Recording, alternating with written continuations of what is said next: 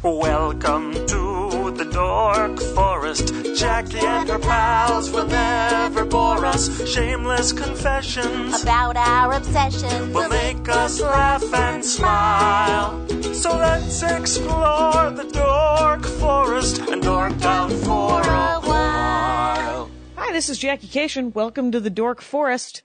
Guess what? It's June, and we have a sponsor, and the sponsor is TiVo. And if you don't know about TiVo, well, that's odd to me, because Patton Oswalt did a joke about it 1,000,000 years ago, because TiVo was the first DVR, as far as I could tell. And it was about how it was the greatest gift he had ever received. Greater even than the gift of life. I'm going to put a link to that joke in the notes. Anyway, but before TiVo, you had to watch TV when it was on. You had to VHS record it, possibly. You might remember those days. But if you missed it or part of it, you had to wait for reruns until you saw it again. So TiVo, it changed all that. And there are other DVRs, but TiVo is clearly the best. TiVo makes TV 1,000 times better. That's their slogan. I believe it. I'm excited about TiVo, quite honestly. But TiVo has TiVo Stream, where you can watch it on your iPad or all over the house, right? You can transfer your favorite recordings and take them with you, like on airplanes and buses and not in your car. Please don't watch television in your car. TiVo is also the only one that searches both cable and the web to find any movie, any show, any video at the press of a button, right? Including YouTube, like Netflix, Hulu Plus, Amazon, YouTube. Now they're just like more channels on your TV. And TiVo Mini makes your TiVo box work on a second TV in your house. So that is the TiVo ad. And I'm excited that TiVo sponsor the Dork Forest this month. And I'm going to get a TiVo dork, and we're going to do an episode. Hello, Greg Proops. Welcome to the Dork Forest. Thank you, Jackie. It's awfully verdant in here. Is it verdant? Yes. What does that mean? Green. There we go. Like that. It is green. It's a whole dork. Yeah, we got the Dork Forest. You picked your shirt. You get a free shirt when you do the Dork Forest, and you went with the green Brett Chambers fan designed Dork Forest, which has Elvish on the bottom. Oh, that's what that language was. I was wondering what Yes, I don't speak Kenya myself, so I don't have the pronunciation. My Latin's better. Is Elvish from like the Lord of the Rings Elvish? Yes, it's what Aragorn says when he finds the white tree at the end of the Return of the King. Yes. Wow. And I love that the elves, for however, mystical and ancient their culture was, use regular exclamation points as we do. They did. They to overemphasize elvish excitement. When they were on Twitter, they used it a little too much. It was the hashtag. Too many characters in elvish. It was hashtag Elrond was here. Gone. I just watched The Hobbit on a plane a couple of weeks ago. I hadn't seen it. Right. And it ends before it ends. That's what blew my mind. Like, they took forever to make this picture. Right. And then it ends before they get to the treasure with the dragon. Sure, that's because what they did is they took a bunch of they took some unpublished stuff. They took a bunch of stuff from the appendices from Lord of the Rings, so you can get backstory on the dwarves and all this stuff. Instead of it's just not the journey back again, it's the whole thing. They're going to go, which I thought that I liked it better than Lord of the Rings, actually. I did too. The Hobbit. I was more interested. Yeah. The second and third ones get real long, and there's way too many CGI'd orcs for my taste. Like, when they pull back and it's just thousands of people milling around, I'm like, well, characters, that's what we like. Let's meet an actual orc. What's his life like?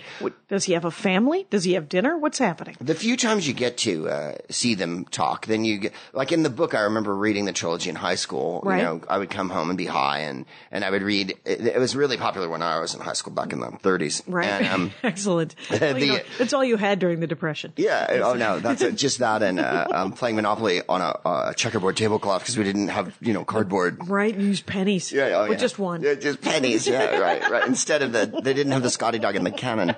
Why was there a cannon? Right. But I thought The Hobbit.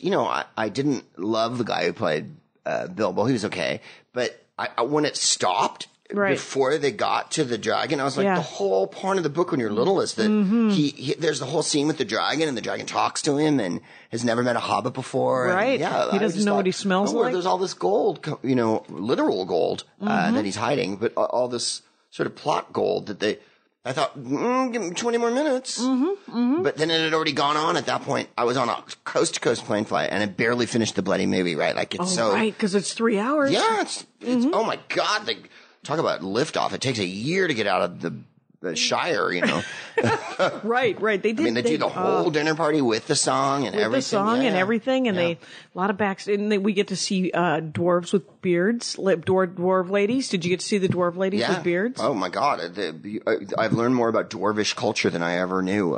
Or you thought you'd ever want to know. That I thought I never wanted. Well, and of course, Tolkien, of course.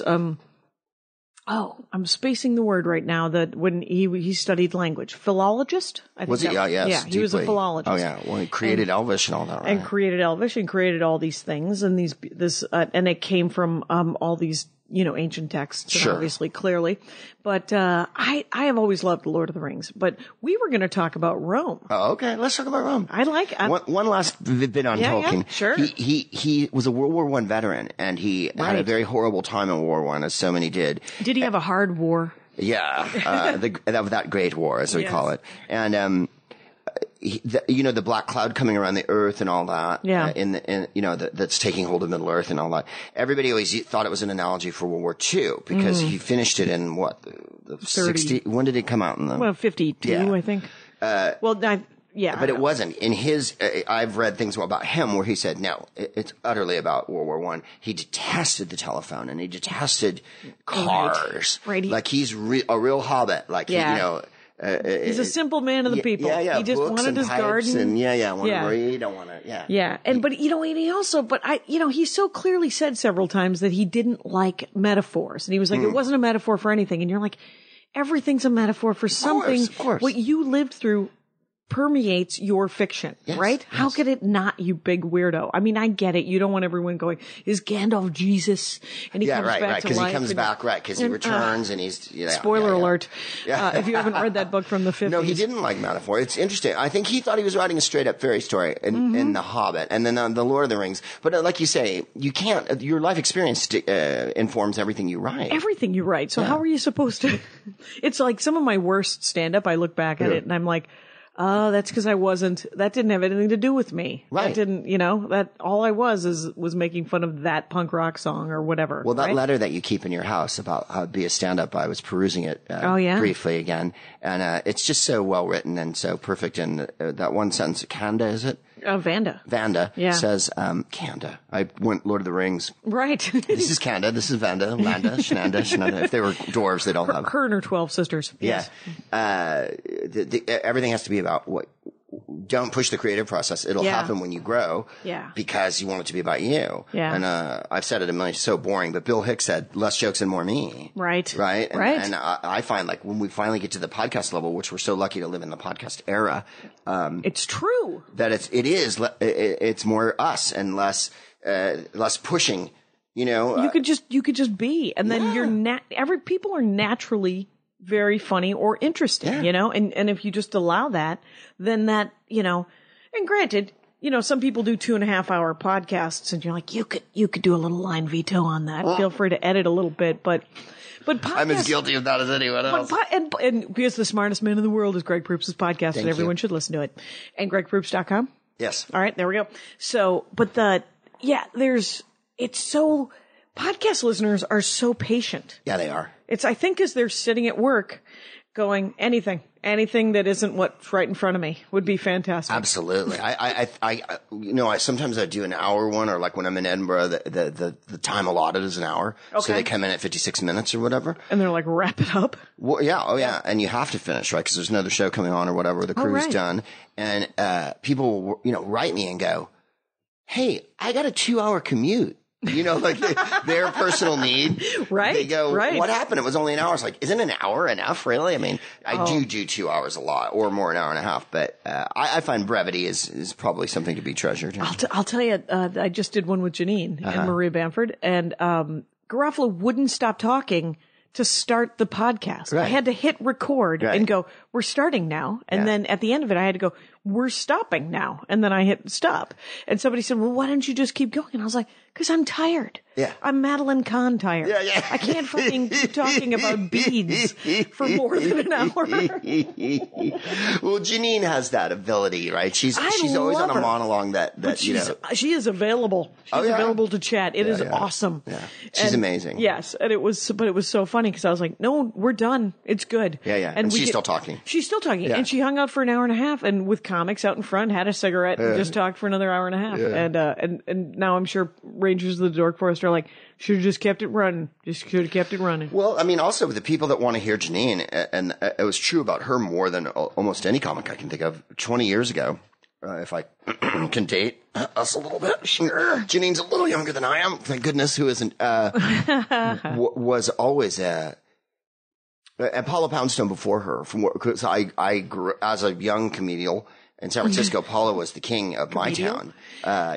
She worked the crowd like nobody ever worked the crowd. Yeah. But her crowd really wanted to see her. They had emotional investment in her, and Janine's crowds always had that emotional connection to her. The same, yeah. Yeah, they're not needy is the wrong word, but just connected. What's the symbiotic relationship? Right. They're there and they sit and they, you know. I did a chat show in Bumbershoot several years ago, and I got Janine to do the show. And the place was packed an hour before, you know? Right. Because they knew Janine was going to be on. Yeah.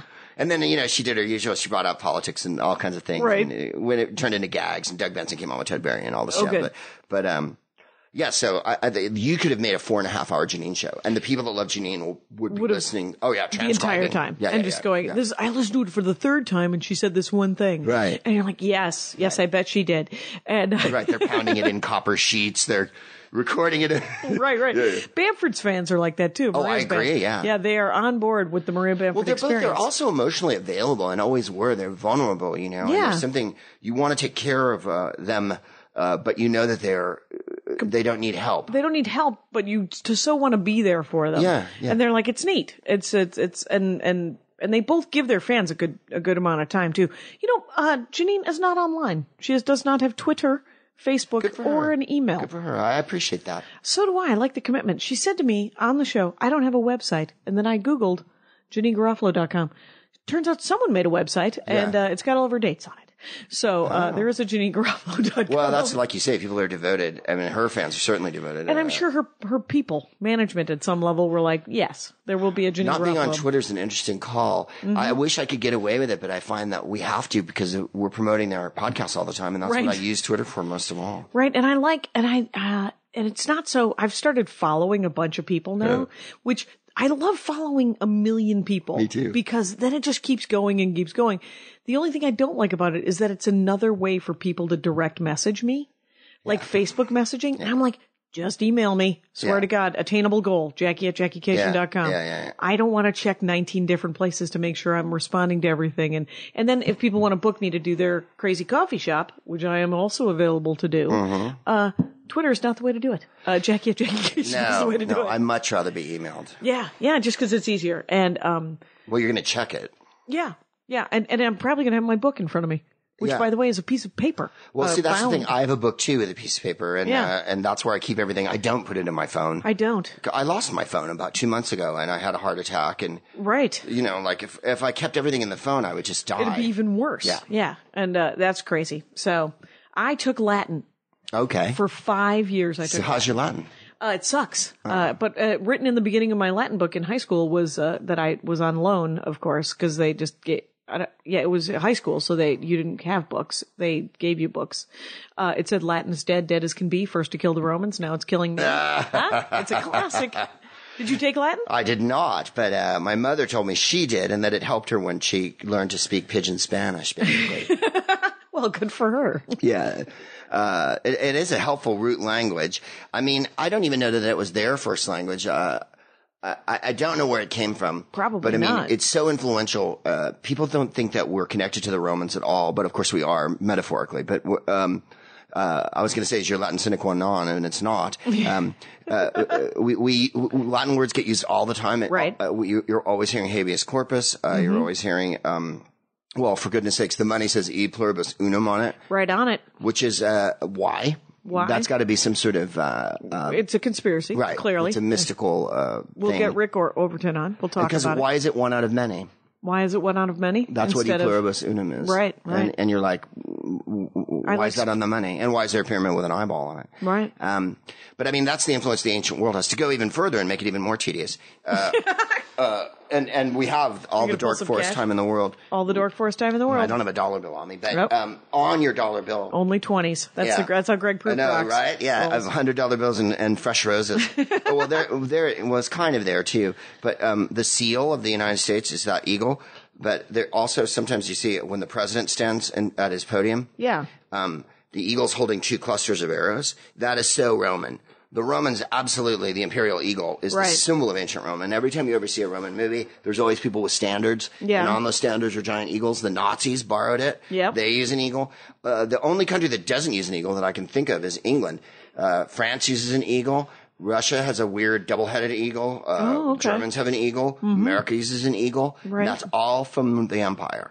The influence of that eagle holding what they would have called a fasces, which is a bundle of sticks together. Right. Our eagle's holding arrows, right? Right. And there's always Latin under everything. But why? It's been 2,000 years, Yeah. and we're still doing all these imperial things. Kaiser and Tsar are... and from Caesar, right? Yeah. Here's what I've always wondered about Rome is, were there people sitting around Rome at the end days of Rome talking about the end days of the Egyptian Empire, going, I wonder if they knew if it was the end.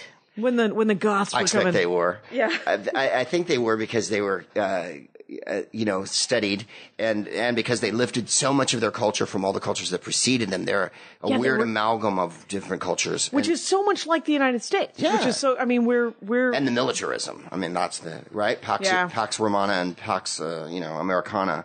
Nice and rhyming. The idea that there's this giant sphere of influence that you just hold, and that the Romans set borders, right? They would go so far, like they never went all the way to Scandinavia. They stopped in Germany, and they never went all the way to Iran. They stopped just short, and they didn't go down into Africa because that's where they're afraid barbarians were. Now, they labeled everyone a barbarian that was a stranger. Right. And I think I don't know where it comes from. I want to say it's Berber, bastardization of Berbers, because they did fight in Morocco. Right. But it's probably some other derivation. In any case, the barbarians weren't barbarians. A lot of the people they vanquished, a lot of the people they crushed, and a lot of the people they fought were highly developed cultures with their own personal belief systems, money, technology. Roads. Yeah. They were, they whomped on the Gauls for 10 years till they finally subdued all of them. And it was hundreds and hundreds of tribes. And it wasn't just French people. There were Belgians and Germans and the whole fight. But those people weren't backward. They liked to post like everybody didn't know anything till they got there. Right. Like these people didn't know how to bathe or cook till we showed them how and stuff, which is always how America approaches everywhere.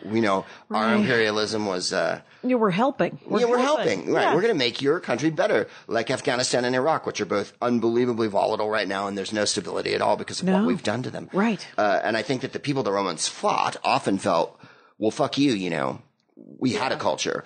Greece, who they were able to take over, their culture had waned. They were big, 500 years before. So, right. So they were pale. They were susceptible, to the Romans coming in and just. And the Romans were like, well, everything. part of that is cute. So what we're going to do is we're going to co-opt some of that. It's like. We want your theater. Right. We want your learning. If you had any money at all, and you were a Roman, you had your children tutored by Greeks. Oh, really? And doctors were almost always Greek because they invented medicine, right? They invented Hippocrates and Asclepius and all that jazz. And they had all that guy. It's, the United States, it's nice. What we tend to do is we open up a lot of Vietnamese restaurants. Right after. We get the food. We get their food. We're just like, no, we're willing to bring a chili. Bring a chili over. Yeah. Let's I'm waiting this. for the Iraqi restaurants to pop up everywhere. You know where they are? Where? In Michigan. Of course. Right. Right. Because they have all those. They get the Iraqis. See, California, it's Vietnam. We got all the Vietnamese. We get Vietnamese. We get, in Minneapolis, they get Ethiopians. Oh, and fantastic. Somalis. Right. Yeah. From their epic troubles. Right. From that horrible genocide. Yes. Yeah. And then in Alberta, they're getting Sudanese. Oh, yeah. And then, and Iraqis apparently are flooding into, you saw the riots this week in Sweden last week. No. They're riots in Sweden? They're a homogeneous culture. Like they're white, start to finish. And, in the last few years, they've had a lot of people move in and they put them in projects and, they fucking burned the town down for 5 days. A cop killed someone and it started that way, like it always does. Like it always does. A little too much, force. Yes. Excessive force. But I think the Romans, they're big. I don't know. They're failing. Their achievement is that one end of Europe to the other was connected. and that you could theoretically take roads almost the whole way, right? And Hadrian, who was a later, in the hundreds, Right. and most certainly gay, traveled the length and breadth of the empire several times. He was the most traveled of all the But Hadrian, was he an emperor? Mm-hmm. Okay, because the wall. Oh, the Hadrian's Wall. That's it. Mm-hmm. It was, and there was a giant fight about Hadrian's Wall, or was there the wall? Did he just build the damn wall? My Roman They built history. several walls, but the Hadrian's Wall is the furthest one. And it does not really in Scotland. It's in like the north of England. That's it. It's in the British Isles. And that's how far they went. I mean. And they didn't get into Scotland, and that was a big thing for the Scots. they left the Scots, yeah. Right. They left the Scots alone. Instead, they built a 16-foot wall that ran the length of the country. From the River Tyne in Newcastle on one end to the other end of the country. Now it's about 4 feet tall. Okay. And it didn't disappear. Has it been settling? No, the people of the area have used it to build with for 2,000 years. That's they've why just taken there's a hole in my wall. I'm going to grab a brick off of here. Everything and stick around the Hadrian's Wall is made of Hadrian's Wall. Which is awesome. That is awesome. And they used to post colonial troops. There was always very few Romans in the legions once they got up and running. In the beginning, you had to be Roman. And then they extended it to Italian. And then they extended it to citizens. And so by the time they made everyone a citizen, we're talking about from Baghdad to almost to Scotland, right? So a lot of territory from Germany down to Morocco. And almost anyone could become a citizen? If you were within their sphere, yeah. I mean, like, the reason why Paul in the Bible doesn't get executed is he's the publican, right? A publican is a tax official that is paid by the Roman government who privatized tax officials. That's how they get collected taxes. Right. He's a Roman citizen. Okay. So he can't be executed. Okay. Peter, on the other hand, yes, didn't do as well. But so there's the Bible kind of there's lots of Roman stuff in the Bible because it's the age of Tiberius when Jesus is purportedly happens. Right. And Paul was the one who wrote all those letters, right? Yes, he wrote the letters to the Corinthians and the Corinthians and the Ephesians and the Ephesians. That guy was chatty and he was a bossy Magoo. Well, I love I love letter writing, right? Like they wrote letters. Yes. So they had a delivery system. Caesar apparently had 2 scribes that rode behind him at all times. Pretty much, he wrote several books. There's one called the War Against the French, the Gallic Wars, and then there's one he wrote about the revolution that he fought against Pompey, or when he tried to take over as, dictator or whatever. Oh, right. And then he wrote another one as well, but he dispatched them, and they were pure spin. He had 2 guys, and they scribed all the time, and he dictated on the trot. Yes. And then those were put back into, in manuscripts or tubes in those days. Everything, there was no such thing as. Right, they'd roll up the papers books and were rolls. Boom. Yeah. And they'd boom back to Rome. Then they'd post them in the town square, and criers would read them out, and they were read in front of the Senate to say, I'm so awesome. Yesterday we vanquished the Gaverni, or yesterday we did this, and yesterday we did that. And he minimized his losses, and he amplified his wins. Sure. So some of the figures that he fought against, Vercingetorix, the most famous of them, was a French king, kind of an elected king. Only thing we know about them is what the Romans wrote, because there's no extant stuff about them. You have to piece together their belongings. What's the name of the French king? Vercingetorix is the one that has the helmet that has the feathers on it, like asterisk and obelisk. Oh, okay. From the cartoon book. Okay. They wore the helmets that have the backward feathers on them. Like Hermes? Yeah. Okay. He was supposed to be a big, good-looking Frenchman, and they put this giant army together to fight the Romans, and the Romans have been there for years at this point, like 7-8 years. And they took a big hit at a battle, a heedless little battle. Caesar's biggest strength was he was a tremendous tactician, right? He took basically several legions and subdued a country with millions, tens and 20s of millions of people, and killed probably 1 million. He did some big genocide on the French. Pretty sweeping. Yeah. And, but he did not have an army that was overwhelming. And they had a bigger army than him, but they were not organized the same way a legion was. Now, if you're a legionary, you learned to be in the army. You were provided with, material, weapons, training, tactics. Mm-hmm. They formed testudo, and they'd all put their shields up to go into when there was too many missiles flying at them. Yeah. They formed squares. They knew how to flank. They weren't very cavalry oriented. They were very infantry oriented. Okay. And they fought in ranks. So they stood behind one another and held the guy in front of them, right? And then your centurion would blow a whistle, and that rank would fade back. Okay. And the next rank stepped forward. So that's how they fought on the line, right? So when the barbarians come at you, you've got your shield, right? Yep. Where you're holding it by the boss. Yep. And you've got your gladius, right? Yep. The short sword the Romans used. Okay. And so the first line fights for a minute or two, and hand-to-hand combat's extraordinarily wearying. In the movies, like in Lord of the Rings, even in The Hobbit, they hand-to-hand fight for ages and ages. They're with giant swords and they're fighting. It's like, if you did that for 10 minutes, right, you'd be exhausted beyond. Right. And You'd imagine both 50 fall people over. coming at you and rocks hitting you in the head and flaming, pitch and whatever. Okay, so there was time. Yeah. They blow a whistle, boom, here comes the next rank, and they go forward, and you fade to the back, and then the next rank comes forward. And in the back, people giving you water. There's water bearers, there's people with arrows, there's... Oh, like in marathons. Yeah. Yeah. And they use lots Gatorade? of... They used lots of auxiliary troops, who were often colonials or people fighting against, like there was French troops, obviously, that fought for the Romans. Okay. And they always had Germans, and the emperors always had a German guard. That was their inner guard. They weren't even Romans. They were Germans, and so they were only... bore allegiance to the emperor. Right? Okay. So theoretically, they couldn't be bought. Right. So the German guard was the inner sanctum of the palace guard. Okay. And because they were giant, the Romans could never get over how big everybody was. Right. No, up like north. they were 6 feet tall with lots of hair. Yeah. So they're always depicted, and that's another obsession with Rome is they're always clean shaven, like their chests, right? Yeah. Even though they're Italians. Right. They bathed a lot. The bath was a very big part of a day in Rome. Right. Even for poor people could afford to go to the bath. They kept it cheap. And you had sex in the bath, you ate in the bath, you did politics in the bath, it wasn't just sitting in a tub of water. There was a tepidarium. Essentially like a coffee shop. Yeah. It was, if everything that happened in American society happened in a spa is basically what Roman society was like. And men and women separate. Right. So they're always shaved. Right. The amount of razors and tweezers and scissors that go away in the Middle Ages when the Roman Empire falls and then kind of come back in the Renaissance. Right. Like people just didn't groom the way the Romans groomed. You see how Caesar had the Caesar haircut, right? Yeah. And he was kind of bald. Yeah. And then later Hadrian and some of the emperors start wearing beards, 100 years in. But really, they kept it clean for Gene, right? And you were covered in olive oil, no soap. And then you bathe, you go in the hot room, this cold room, back in the cold water. And a slave would wipe you off with a stick so that and then anoint you with oil so you smell good and musk and whatnot. Wow. So the gig was you went every day to the bath, you shaved completely. Completely. Oh, yeah.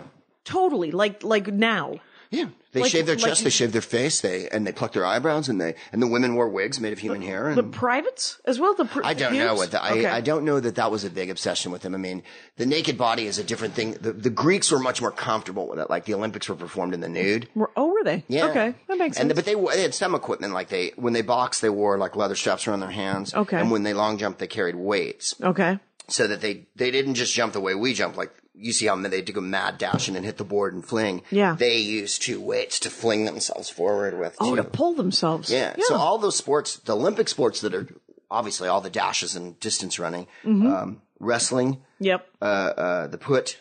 Yep. Then the hammer. And the javelin are all ancient games, right? Right. The javelin is just a so spear. old. Yeah. It's old. That's the first pointy stick fight in the world. Yep. Yeah. Yeah. And the Romans used they had long ones that every legionary carried, and that was what they shot first. Okay. Before they got to the line, everybody let go their giant javelin. Okay. And then you fought up close and personal with a sword. Right. Hitting guys in the face, and you were always trying to cut open the lower part of then their they'd stomach. bleed out, or- Yeah. So their guts would come out. And then they would die You that would way. stamp on their foot, stick them in the stomach, and then they're going to go down. And then they can't fight you anymore. And then you go to the next guy. Right. You weren't trying to cut people's eyes out. They weren't, it's not like the movies. They, boom, I'm going to kick you in the balls and then, right in the giblets. My father would completely approve of that. One time I wake up 9 a.m. My father has been beaten up. Oh, no. At the breakfast table. And I was like, what happened? I'm 9. He goes, I won the argument. I lost the fight. And I was like, you got to fight? And he was like, yeah, but whatever, Pulaski or whatever, it was a Polish name. Yeah. And he goes, he punched me, I fell down, he started kicking me. And I read a lot of Louis L'Amour at this time. And I was like, he kicked you when you were down? Right. And my Louis dad L'Amour's goes, heroes don't do that. no. My dad goes, yeah, that's what you do. You kick them when they're down so that they don't get back up. Yeah. Even when he's on the receiving end of the kicking, he knows this. Right. My He dad. approved of the fighting methods. He approved of the fighting method. He was like, then it was over. Don't worry about it. Right. Then we're done. I don't have to get back up and fight. Oh. I was like, good more, Dad. No, don't get back up because you're just asking for it. Then Right. you're asking for a beer bottle in the eye. Right. Well, and my father's entire life is how close can he get to you punching him in the face to not punching him in the face. Yeah. My He's dad a was like that bit too. of a button pusher. Anyway, so super aggressive. yeah, very. But he would appreciate the let's end the fight quickly. Yeah, the style of Roman, the style of Roman fighting. yeah. Yes. So they would overwhelm you with tactics. Like the famous battle in France is at Elysia, which is still there, and they've excavated it and they've done X-rays from the sky and all that. So they've really tried to find where all the positions were. It was a hilltop town, so the French had a big army and they all hid in the town. Okay. And they thought, we'll bring the Romans to us, because they beat them a couple months earlier at a battle where Caesar lost his shit a little bit and sent the troops in too quickly, and they got wiped out. Uh-huh. So he lost a bunch of legionaries, and which was a big slap in the face for your, like the Japanese, everything with Rome is pride and honor. Right. Everything's honor. Yeah. Everything's got to look right. Right. They often killed themselves. Right. Suicide was a huge thing to Romans. You were expected to fucking fall on your sword. Right. Right. That's them. That's them. Right. Okay. And all those things that Nixon's White House always talked about, falling on your sword and the Praetorian Guard and all that jazz. Because when you're protecting Caesar, Yeah. You know what? Nixon should have fallen on his sword. He was buried in his backyard like a dog. Is he really? Yeah. That was Hunter S. Thompson joke. Yeah, that's he said, great. I couldn't have been more pleased. They buried him in his backyard like he was a dog. Well, he's our most broody. That movie, the one Ron Howard did a couple years ago, he really is like a exiled emperor, right? The way they've got him, the one with Nixon Frost and everything, Yeah. because he's phoning him up in the middle of the night drunk, and he was king, and now he's, reduced to this state, and he's having to do a TV show to explain himself. And Right. try to rewrite what he can rewrite, and Yes. How can we? which everybody wants the chance to do that. Who doesn't love my stepmother loved a revisionist history. Oh, yeah. Right? She was amazing in her own. She was Kissinger-like. She never went into Laos. It was perfect. It was right. Yeah, We yeah. never did any of those things. No. We never started war for oil or drugs. We would only start wars because we're honorable. Oh yeah, we're gonna help. Yeah, we're gonna help. Well, that was the other thing, is like the Romans had no concept of, personal glory was an enormous motivating factor. So if you thought, well, I want to go and invade whatever, Parthia, Armenia, Egypt, Right. I'm going to do it. Okay. I don't care that they're our friends. I don't care that they exist on their own, That they have their own agenda. Yeah, that they might not want us to stomp them. So it was all the individual with Rome? Well, I mean, it was part of when they first started, they were a republic and they didn't have any kings, and Yeah. they were really proud of that. And that lasted for, 700 years Yeah. or whatever.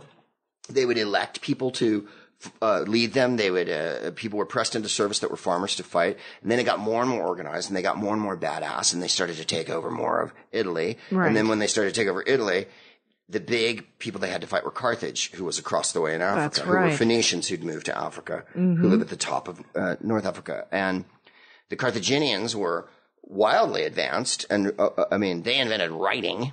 Right. And, Right. but the Was knock on them Alexandria? was that they were practiced infanticide, which I don't know if it's wholly true, but Right. they did like to kill a baby now and then. And, bad pub. Who knows where that came from, right? So they fought 3 giant wars against them over the course of 100 years. Right. 3 or 4, and then finally wiped out Carthage, and did a horrible thing in their last time they beat Carthage. They destroyed the entire city, and they sowed the ground with salt so that nothing could ever be there again, right? Now, there's still a Carthage there, but it's a later version. It's a Roman version. Right. And it's their Vietnam, right? They transgressed too far. Like in American history, there's 2 or 3 wars there's the Holy Wars. There's World War II, Right. which is holy to us. Yes. There's the Civil War, which Right. is holy to us. But the Mexican War Right. and Vietnam are wars where we encroached. Yep. We did it because we wanted to. Mm-hmm. It was, and we paid the moral price. We bit off more than we could chew. The gods and- came down on us for Yeah. those wars. Yeah. And I think Carthage is the Roman one because they feel like they didn't need to vanquish them so utterly. They Right. could have let them live, and they didn't have to sow the ground with salt and make all those ancient gestures. Well, do you think it's because they became too big? Like it's that thing where you can have a republic when it's 800,000 people or Right. 100 million people. Like they say that the United States was freer in the 50s than it is today because there was, there's 330 million people in the United States now? And there was 200 million then? 150 million? Yeah, so it was just easier to get off the grid. It was easier to just be And you didn't need an ID for anything, and there was no credit cards. Right. So there was no record of what you were buying or selling and there was lots more independent businesses. Right. They just built the highway system. Right, and you and you had to live on what you had in front of you. Right. There were places that were hard to get to. And people spoke different dialects way more than they do now. Yeah. Like the country was really divided up into what? Yeah. The first time I went to Mississippi, everyone in Mississippi was like, is it like what you thought it'd be? And I was like, you guys get cable. Yeah. I thought it would be the same, and it is. Yeah. It's exactly the same. There's a little more homogeneity. I mean, Right. they were complaining about this 100 years ago, obviously. That once the wireless... Let everybody know. Once there was radios and telephones, people were like, oh, that's the end of that. Yeah, Everyone's going to be the same now, yeah. How are you going to keep them down on the farm? When the printing press got widely used in Europe, people were like, well, that's the end of culture. Now everyone can read. And anyone can write a book. Right, and now anyone can print a bloody thing, and, just all of a sudden Kindle. people were pamphleting. I mean, that's the one thing that Romans don't have is their technologies, their engineering and their architecture are extraordinary. They're able to bring in water from faraway mountain peaks by using a various, gradient that kept it flowing at all times using the natural force of the water. Right. Rome had zillions of aqueducts going into it. There was fresh water everywhere. On every street corner, there'd be like a little cistern. You see them when you go to Rome still. They're often big faces with a big mouth. Oh, that's right. Yeah. Like a little bubbler. Yeah. Like a little bubbler. Yeah. And so everywhere they went, they put that in, and they still exist in Spain and France and Turkey, and you go anywhere there was Roman world, and the roads are still there. Yeah. The Appian Way is still there. Because they knew how to grade a road, they knew how to lay down the gravel and then put stones it was several on top levels, of it. right? Yeah, they did. So the water drained to the sides. They graded roads, so you could march those legions anywhere, and that was the initial. But of course, it opened up trade and it made Europe more close because Rome in the day that was cosmopolitan. There was people from all over the Roman world in Rome, including because you could get English from one people, side of the Roman African Empire people. to the other in like 3 months or something like that, or 6 months, or it was amazing. Yeah. Right? And they had a port, and there was loads of commerce and boats. They weren't as curious as they might have been about sailing across the Atlantic to find the New World. Right. That was left to other cultures, but certainly they would have had enough money and wherewithal to send fleets to the New World. Right. Now they say it was the Chinese, right, with that giant fleet in the Middle Ages that might have even got to America. Also, there's evidence that like Africans took boats to America. Oh, yeah? And to the Caribbean, yeah. Before Columbus, certainly the Vikings did. Have you done some reading about the Chinese and the Africans and their ancient cultures? A little bit, but not nearly as much as Rome. There's not as much written on it, and of course it isn't as publicized. So well, they're not white people, and we don't live in that. If we were more influenced by China than we were the Romans, then we would be talking about China. Right. I mean, the Chinese invented everything. They had paper money. When Marco Polo went to China, when was that? Like in the 1200s. Was it 1200s? Yeah. Kublai Khan was the emperor. Okay. And China had an empire that went basically from the steppes of Europe all the way to Indonesia and Southeast Asia. Like so their it went empire through the was entire almost all of Southeast Asia. Yeah. He supposedly, Polo went to Vietnam. Polo went to, Khan loved him and he spoke Chinese. Okay. And he spoke Mongol as well. And it wasn't an accident. His father and his uncle were Italian traders. They're from Venice. And so Venice was always seagoing. So Venice always dealt with the East.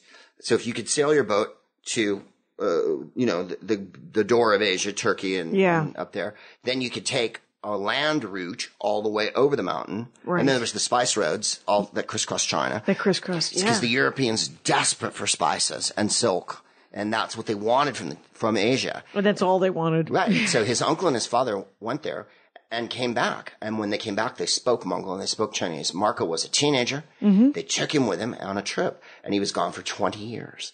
And he met the great Khan and the great Khan loved him and took favor. He was a well-disposed young boy, as we say in the Middle Ages. Excellent. And he spent 20 years. Khan gave him a job. He became like a tax collector. He saw these giant floating cities. He saw fireworks. He saw eyeglasses. He saw them use coal for fuel and coal to power things. He'd never seen that. Right. He saw paper money. He'd never seen anyone write a check before.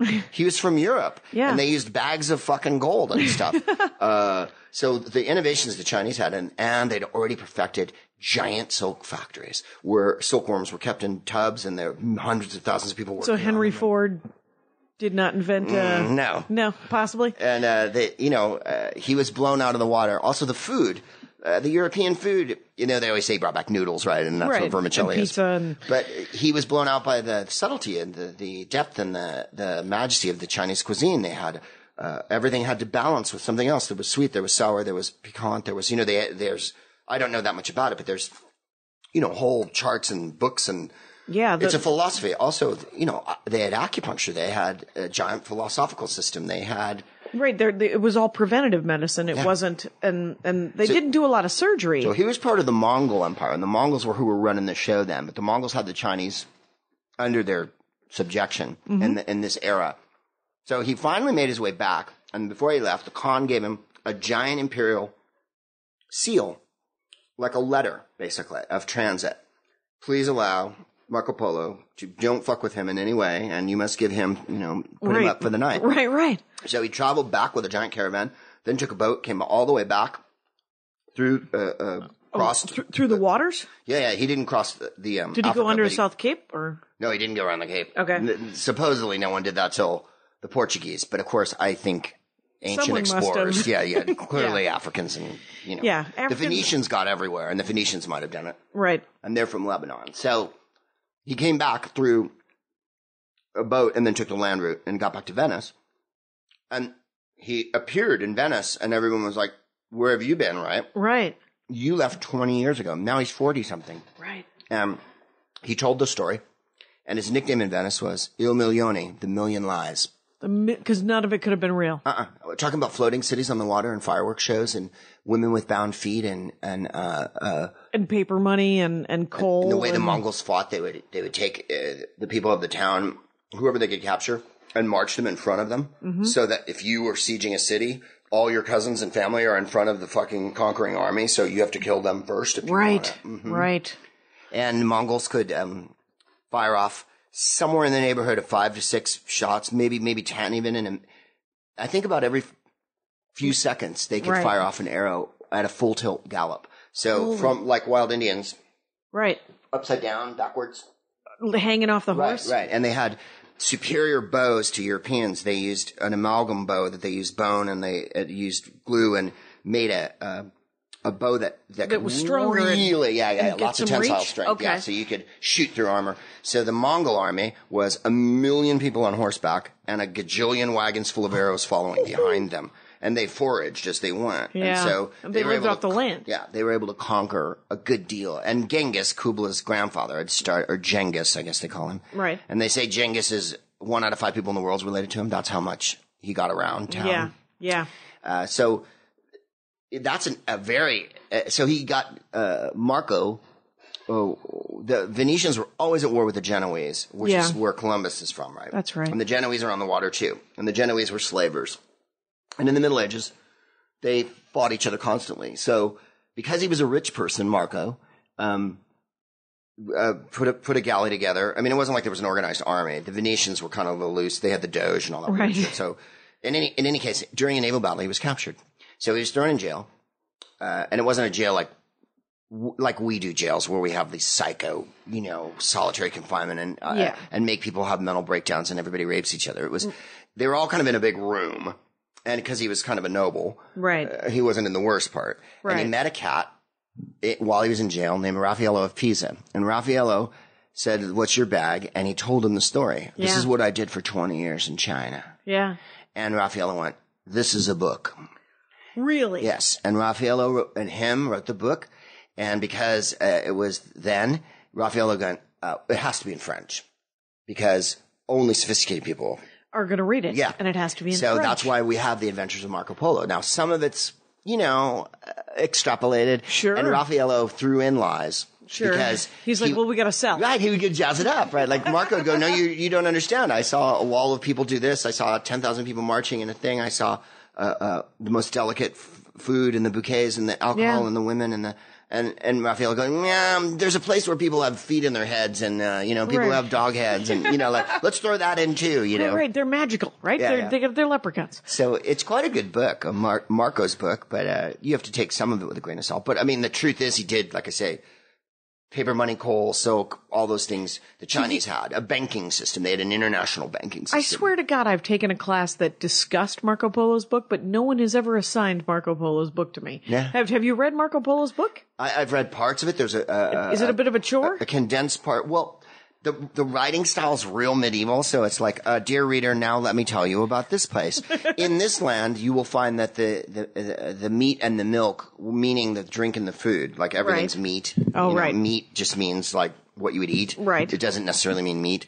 And the women are most comely, and in this place they find that they must stay on an island, and once a year the men come and visit. It's not very paciest. Linear. Yeah. It's a bit fairy tale-y. Okay. There's a book by Lawrence Bergeron about the adventures where he kind of tries to get to the facts of the story, and that one is more, I think, coherent to read. Okay. Yeah. It's Stephen Mitchell wrote a book called The Gospel According to Jesus, which really helped me. Really helped me to break down what he's talking about. Well, Jesus is so contradictory. At one point he says he's not for marriage and man and woman, and then at another point and what Stephen Mitchell did is he essentially bled off all of the extraneous stuff, and he was like, all we're going to do is we're going to write down, and it was about 30 pages, and he said it's what Jesus might have actually done and what Jesus might have actually said, and then he's got ancient Aramaic, and the rest of the book is explaining why he picked those 30 pages worth of nonsense. And he bases it loosely on Jefferson's, Gospel according, the Jefferson's Bible. Which I cannot remember the name of, but Me neither. The weird thing about Jefferson's Bible is that they printed up and gave it to every member of Congress. Really? Yeah. Separation of Church and State, 1908. And, but every member, the House and the Senate received a copy of Jefferson's Bible, in, I think it was 1908, but whatever. And the woman who was sworn in, or there was a Muslim sworn in, this year, but, the first Muslim that was in the Congress was a couple years ago. He swore in, cause you don't have to swear in the Bible. Right. And there is one like atheist who won't say she's an atheist, and she didn't swear in on anything. Okay. But for the one Islamic member of Congress used, now there's two, Jefferson's Quran. Oh, really? Yeah, Jefferson had a copy of it. Oh, that's awesome. That's what they swore in on. Oh, good. Yeah, isn't that fantastic? That is, I would love to see Jefferson's Quran. Right, and did he annotate it? He's such a pedant. Did he sit there? Is there scribbles all over it? Right. Are there like little pieces of paper stuffed in it where, I take exception with this part? Right, because the Quran is clearly it was supposedly spoken through Muhammad and then repeated, right? So in Bibles where all the things said by God are in red, the Quran would be all in red. Yes. Right? So did Jefferson line veto the Quran? Quite possibly. If he didn't, he ought to have.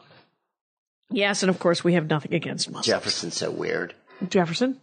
Yeah. I love that you tried to read the Marco Polo book, though. I want to try to read the Marco Polo book. Because he sounds fascinating. One of the shallow, stores on Melrose had these little condensed history books, like they'd taken parts of books and sort of give you the hot spots. And the part of the book of the Polo book was like India.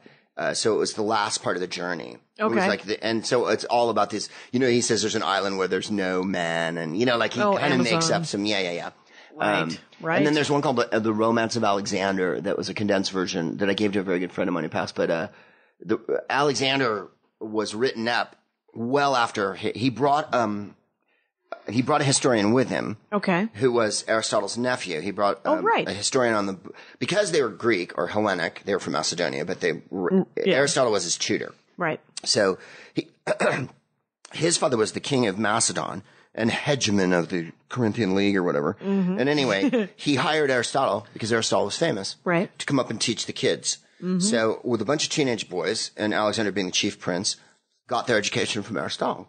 Right. So they knew about geography, science. It wasn't called science then. Right. Philosophy. And Aristotle's the one who gave him the burning curiosity, right? Yeah. On top of the fact that he was a monomaniacal. Alexander? Alexander. And that his father was a superb commander and had put this giant army together. Yeah. That could really kick some ass in the ancient world. Mm-hmm. So he had his father assassinated, most likely. His father was remarrying. Alexander's mother was named Olympias, and she was a witch, right? A Hecate. Okay. And she was in the Dionysian cult, where they would go into the forest and supposedly rip men to shreds and whatnot. She said Philip was his dad. Right.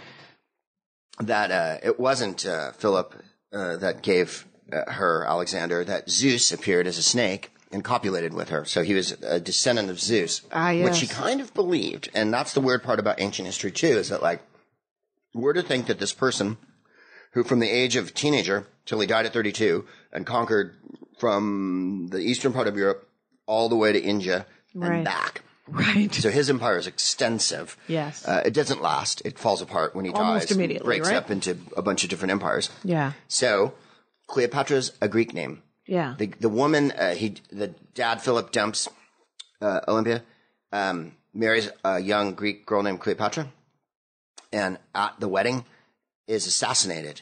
And Alexander makes sure that he runs down and kills the assassins immediately, so no one ever knew. So then he takes the army, subdues all of Greece, puts the army together, fucks off to Asia, Right. and then conquers the world. But in the meantime, he sent everywhere they went. He looked for curiosities. He looked for oddities. He found things and sent them back to Greece, to Aristotle. Oh, okay. So he brought Aristotle's nephew with him, who he eventually had killed because everything went wrong on the road. But sometimes you they get also bored. measured Yeah. everywhere they went because they're Greek.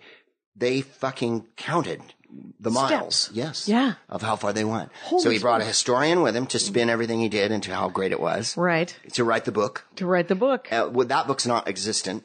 Part of Ptolemy's books are, and he had a general, whose name I'm blanking on, Narcissus or whatever.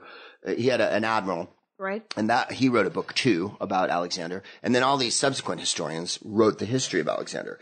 But that got bastardized into the Middle Ages as the romance of Alexander. So in that one, he not only does he conquer the world and stuff, he flies in a machine and he meets the Amazons and all kinds of, like he's a superhero basically. Sure. It's a comic book. Yeah. But supposedly the Amazons, he did meet them and he had sex with the Amazon leader who came for the very express purpose of sleeping with Alexander. He was also supposed to be remarkably short, even for then.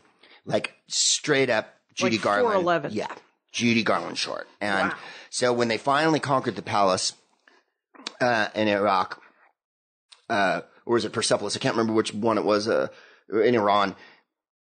He walks in, he's king of Asia. They've beaten Darius and all that in a series of giant battles. And he comes in to sit on the throne and his feet are too fucking short. And the regents who worked for the previous king see how fucking short he is and panic and run and get a table and stick it under his feet so that he won't look like a kid with his feet swinging on the throne of Asia. Oh my God.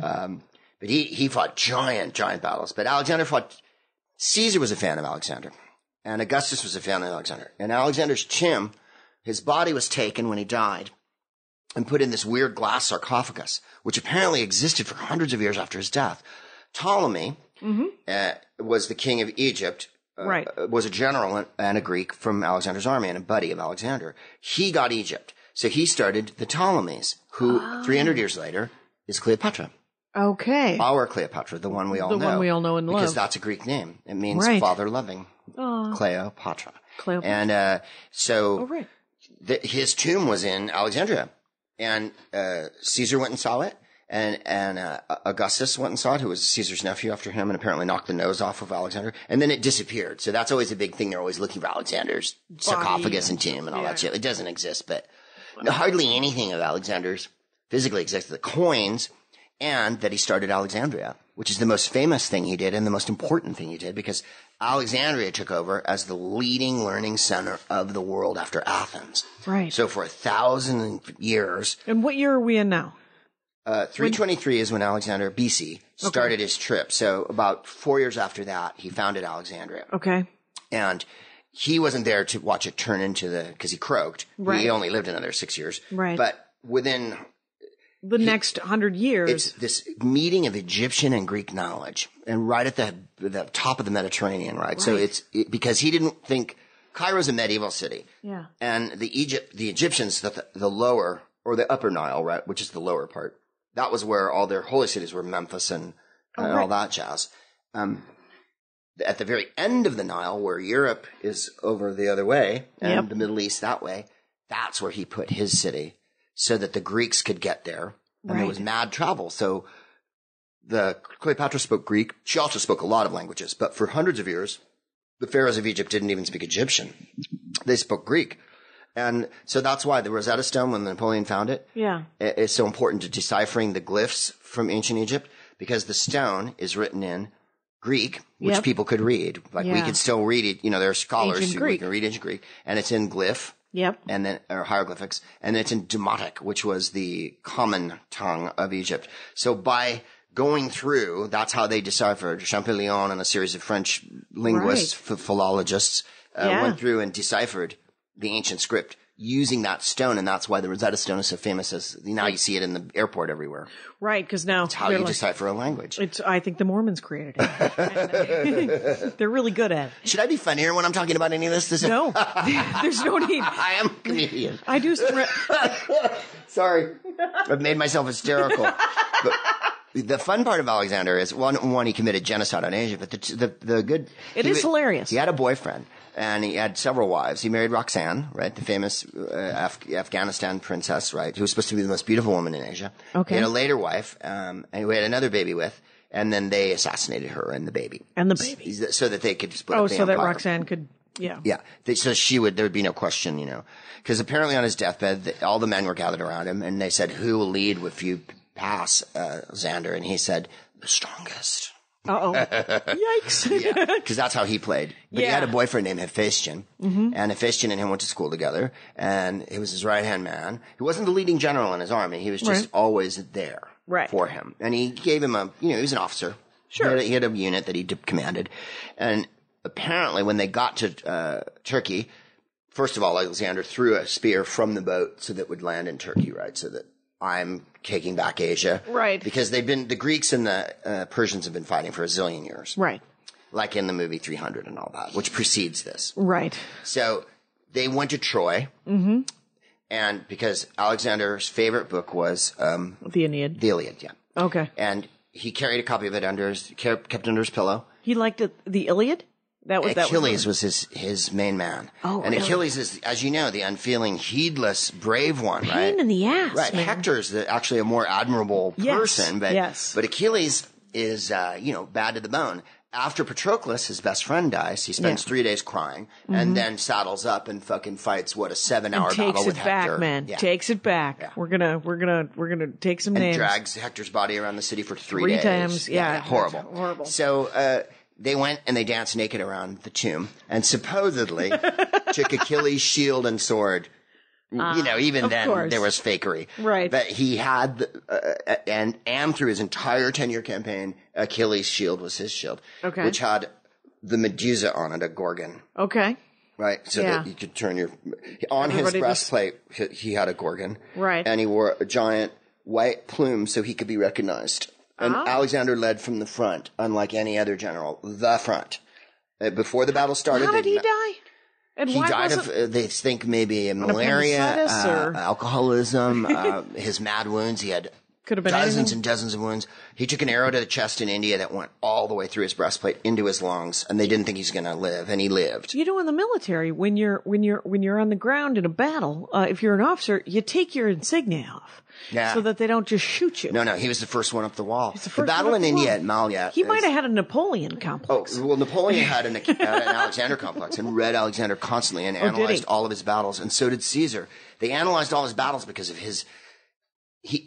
even now, I think if you talk to a general in the American army, they might say Alexander's the best general of all time. Not because he was lenient or anything like that or nice. His tactics are extraordinary. They were always outnumbered. Like strategy-wise. They were always outnumbered. When they fought Darius' army, one time, I think Darius had maybe 100,000 people, and they had like 30,000. And somehow they beat him. Because he would divide and conquer. He'd send one guy's this way. They used phalanx. They didn't fight like the Romans. The Romans had legions.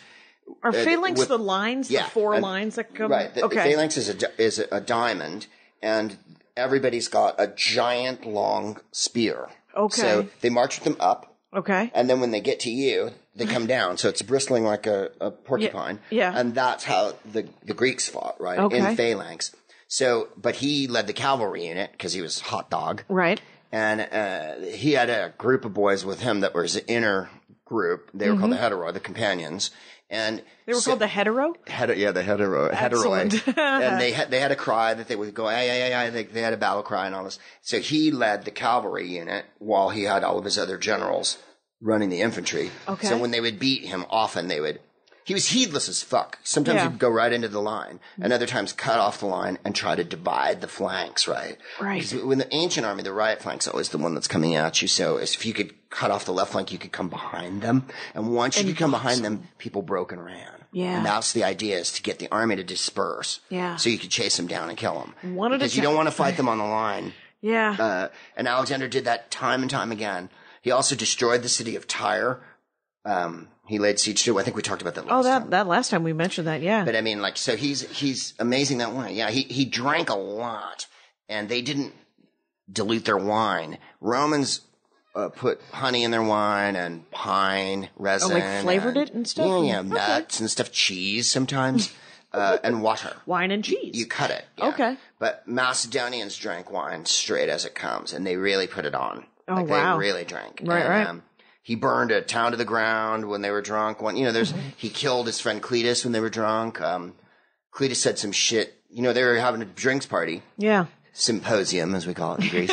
And, where you lay on couches and slaves. Sure. They peel grapes and things happen. Dishes of wine, Yeah. craters. And, Cletus said, about you and shit. And Alexander went, what the fuck? And Cletus said, at Granicus, a Persian was about to cut your fucking head off, and I cut their arm off, which is a true story. Right. Alexander ran up the hill with his horses, crossed this riverbank. They were the first ones over. The army went shit, came through the river, hand-to-hand fighting on horses. A Persian was about to fucking do Alexander, and Cletus cut the guy's arm off at the shoulder, right? Wow. Saved him. So at that party, he goes, I fucking saved you, so don't even fucking start with me. You're the son of Zeus and shit. And Alexander, they separated them, they came back, they separated one of those drunk fights. Right. And Alexander took a spear off the wall and fucking threw it through Cletus and killed him. And killed him because he had saved his life and dared to say, I saved your life. At one point after Tyre, they were in Egypt, and the Egyptians were glad to see them because they had been under Persian domination for about 200 years, and they weren't that keen on the Persians. Mm-hmm, and they figured, well, the Greeks will be better than the Persians, Yeah. So he didn't really fight his way through Egypt. But after he's there for a few weeks, there's an oracle out in the desert called Ammon, or Siwa. Mm-hmm. And it was a dangerous trip, and he took a small group. And this is why Alexander's so legendary, obviously. Everybody tells the same. Right. So he takes a small group across the desert, and if you get lost, you're dead, because you got to find Siwa in 5 days, and because that's where the water is. There's an oasis there. Right. Siwa's still there, and there's still an oracle. And there's a big oasis full of date palms, and, it's the one little garden spot. Right. So they get really lost, and the fucking dirt's in their eyes, and the sand's everywhere, and there's snakes and whatnot. And a crow appears and flies, and Alexander's, that crow's for us. That's for me. Yeah. Zeus sent the crow. Mm-hmm. So they find Siwa. He goes into the oracle. The boys are standing outside. And then he goes into this inner sanctum. This is for me. And me alone. I'm going to ask the question, which is, am I the son of God? Oh, Jesus. So he goes in, and his bad, the priests who were there didn't speak Greek that well. And I think they misunderstood what he said. And the way they would do it was, there was a hidey hole in the wall, and a guy would hide behind it. And so when you would ask the question of the oracle, they could finally answer through. And so they said to him, he said, am I the son of Zeus? And they went, yeah, you are. And I don't know if they quite understood. And in Egypt, Zeus is Ammon. So he was Zeus Ammon, right? Mm-hmm. So when he's depicted, he's always horned with 2 ram's horns, because that's what Ammon was like. So when you see the coins from Alexander of Asia, 1, he's a European interloper. Yep. And 2, he's a goat god with a big fucking horn. So when he came out of the thing, they were like, what did he say? And he's like, they told me what I needed to know. That not only am I destined to conquer the world, I am the son of fucking Zeus. And therefore I am almost a god. Myself, yes. So all the wounds he took and all the things he did, he was, I don't know if you call it brave or just completely heedless. It feels like a death wish at some point. Very much so. Just like, and he dealt death too. I mean, he was put himself out there because he wasn't afraid of it, but he also killed lots and lots. You know what I mean? Lots and lots of people. And for fun, in between battles, hunting of animals. Animals, a lot of to kill them. Because that's so he was really that person. And at the same time, read philosophy. Sure. Read the Greek tragedies and wept over them. Like he was a cultured person, right? Right. He brought scientists with him on the trip. they collected information everywhere they went. Right. He didn't make people switch to becoming Greek. He didn't make people change their religions. He would take people and go, well, if you defied him, he would annihilate the place. If they sent out emissaries and a couple of chicks and all the gold. Right. Yeah, it's fine. Look, I'm in charge, but you're still in charge. Yeah. That's how he did it. And they did that in India. They did it all over. The Afghanis fought them the hardest, which is why I can't believe we ever invaded Afghanistan. If ancient history teaches you nothing, it's impossible to win in Afghanistan. Yes. And then the British. And the British. And then the Russians. And then the Russians. And then, but we repeat. And the Afghans idiots. just sit there going, seriously, you're here again. All we want to do is grow some potatoes and have our lives. Yeah. Really? Nothing? Yeah. Okay. Do whatever you want to do. Oh, there's another good one since you bring it up. The biggest moment in history, in my opinion, isn't ancient Rome or Alexander. It's the moment when Europe connects to the Americas, right? Obviously. Okay. Not necessarily the moment of Columbus, but within that period.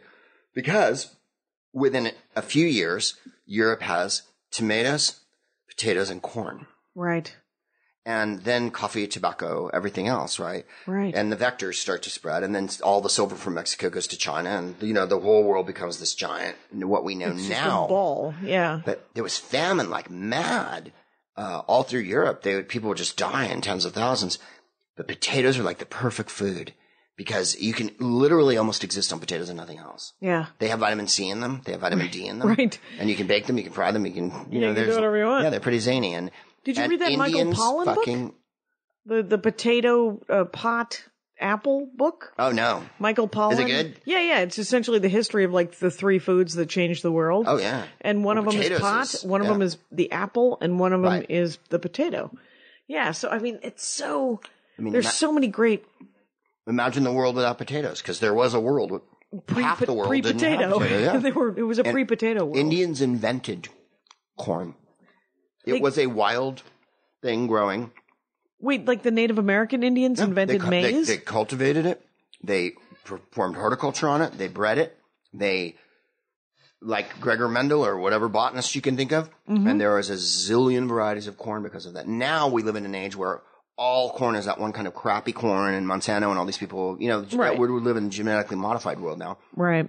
And there's a million kind of potatoes too, with different uses and different colors and different textures. And now they all want to boil it down to those those white weird ones, the russets or whatever. The russets from Idaho, and they travel.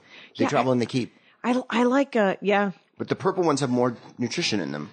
You should, I grew potatoes once. Potatoes could not be easier to grow. Yeah. I gotta show you they grow from each other, which is the awesome part. You don't need a seed. So do onions and garlic. I put onions and garlic out there, and, cause, I live in Van Nuys, and, if there's anything you can afford in Van Nuys, it's land. And, so, we have a garden, cause, we're at war.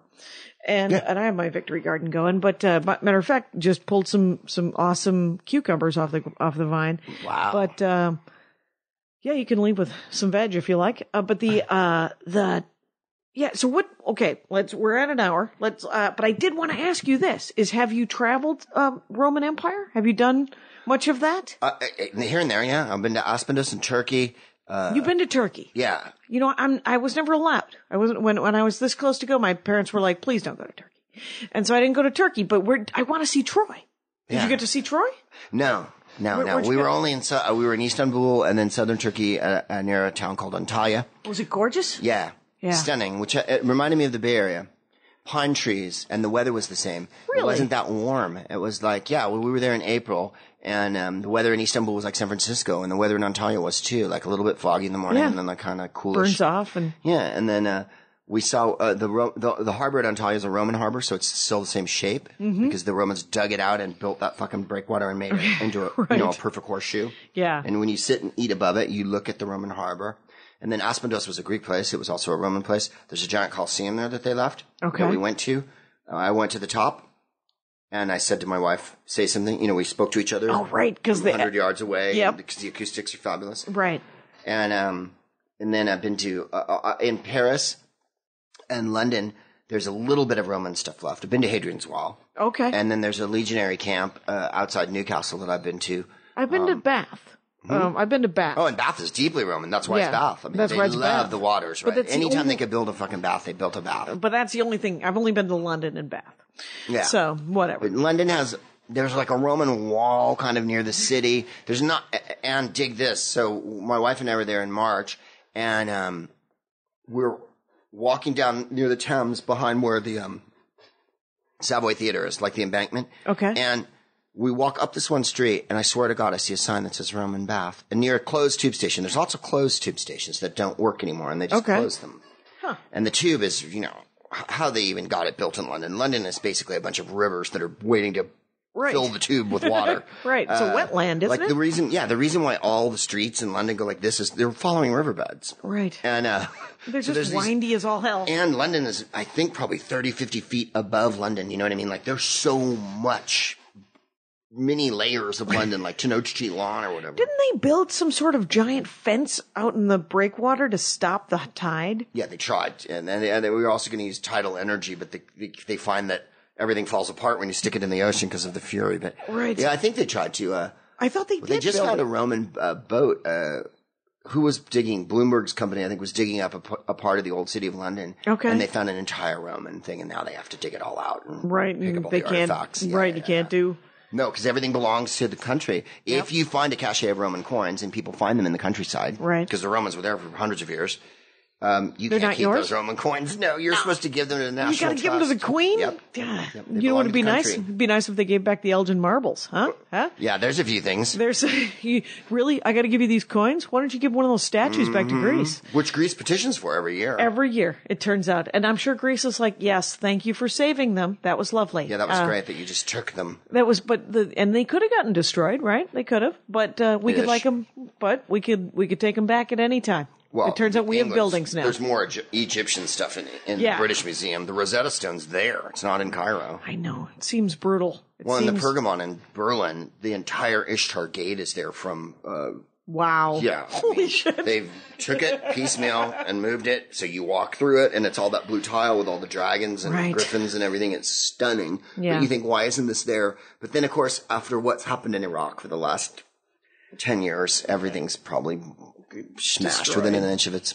Right, and then Turkey makes Rome seem like 2 weeks ago, because the Turkish history goes back so bloody far that yeah. they're Johnny come lately. Yeah. It's and I'm sure the Indians would like us to leave as well. Anyway, Their fervent wish. their fervent wish. You ever see the Indian newspaper when you play casinos?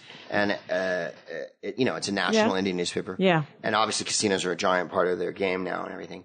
And on the cover of every issue, it has America in 1491, Yep. America now. There's two maps. And that 1491 map's all red. All red. Yeah. Good times. Yeah. It's the last time I was up in northern Michigan, it was the summer. I was in the Upper Peninsula, and you could totally see why they're still mad, because it's gorgeous and there's nobody up there.